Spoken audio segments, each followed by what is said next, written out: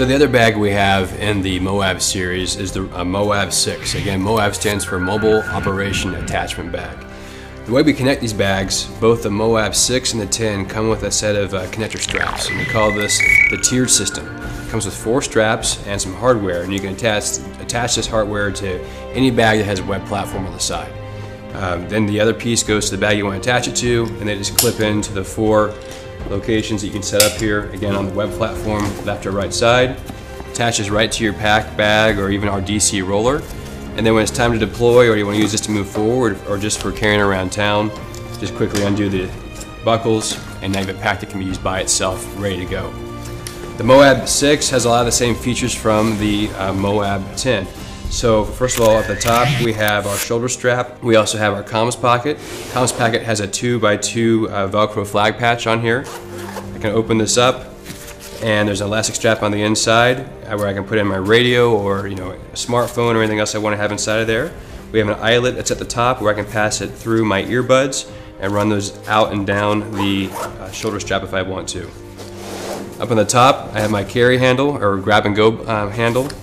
We also have a place, just like our MOAB and our Rush family of packs and bags, that has a felt line or fleece line pocket where I can put in things like sunglasses or smartphones. I don't have to worry about scratching the lenses or the screens.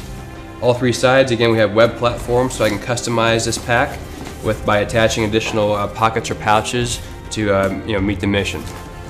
Up on the front, we also have a place here with 3x3 Velcro patch, web platform, and then I can open up my admin pocket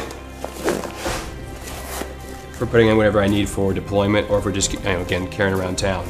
These will hold full-size AR 30-round mags. Up in the front, we also have a place for business card pockets, organization, and a keychain fob, and a pocket behind that.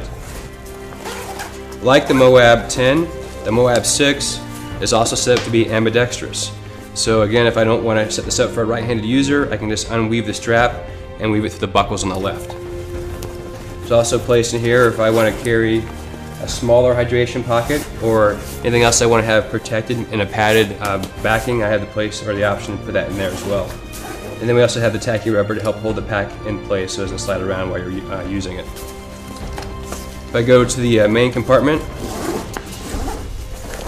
like the MOAB 10 and our Rush series of bags, we have a shove-it pocket with a pull bungee attachment strap, and then we also have 2 pockets, one zippered and one zippered with mesh, so you can see what you put inside.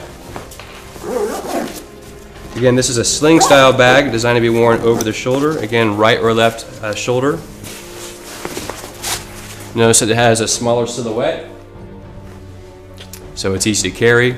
And then if I want to use the bag, I can spin this around and now get anything I need out of here by opening up and working out of it like a workstation.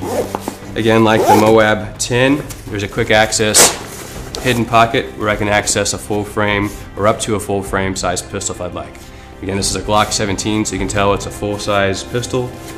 This pocket does have Velcro on the inside, so I can Velcro in additional pouches if I'd like, or I can just go back inside, close it up, and I'm good to go. So again, this is the MOAB 6. It's going to be offered in black and in sandstone.